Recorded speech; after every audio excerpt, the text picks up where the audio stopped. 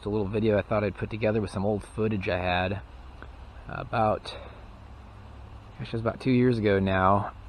I had this idea that it might be cool to get one of these kind of oversized kids gliders, you know, like foam gliders, and put a camera on it and start chucking it off hills, like, you know, larger hills, maybe not big mountains, but and just see what it's like to, you know, fly it the way gliders are intended. Because I've seen a lot of footage of guys that have, you know, they turn them into an RC plane or like a slope soaring glider that's, you know, RC controlled also, but I'd never seen anybody just use them as an actual glider.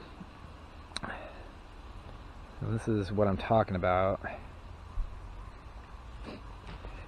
This has been modified a bit, of course, but it's these were called the FX707, I believe.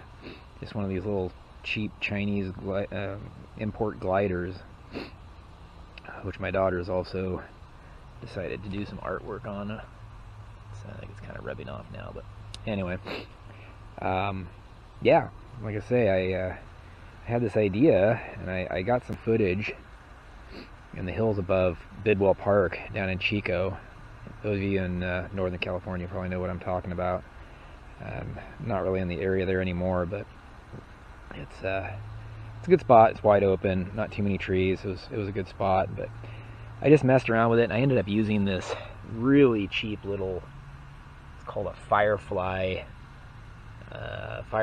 Micro Cam, I believe it was. It was like a, get in there a little closer.